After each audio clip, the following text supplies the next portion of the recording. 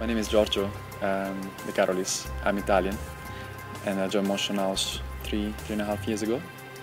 So I joined Motionhouse for the premiere of Scattered. And I joined just a week before the premiere because one of the dancers at the time, Fernando, unfortunately got injured just 6 days before the show. So I had to quickly learn the role in order to replace him. And then I stayed with the company ever since. When I joined at first, I was supposed to be here just for a couple of months, for a few weeks actually, giving Fernando time to recover. But then eventually things went a different way, and I ended up staying longer than that. And definitely, I didn't imagine that I would have stayed here for all this time, and that I would have ended up performing in places like China and US, New York, where I am now. And I started from work, so it's quite a big jump.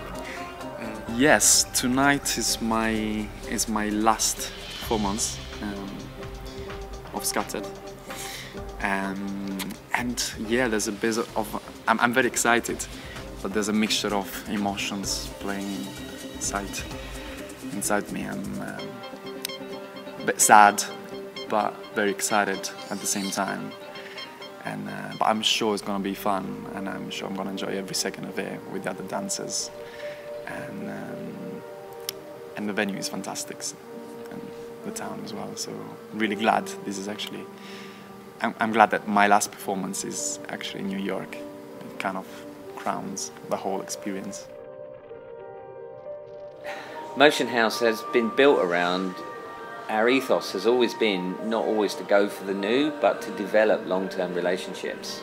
So, for example, Simon Dorman, the designer, we've worked with since the very first commission show purely for theatre that we did. There was one show right at the beginning that Simon didn't design, but since then Simon has designed or built for us every set, and that has been an incredible journey with him. And you know, it's his work that's created this wonderful set that we've got now that's capturing everybody's imagination.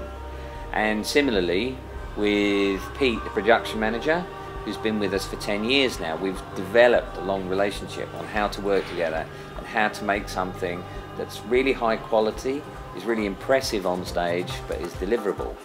Because whenever I waver, there's always a structure behind me to hold everything up.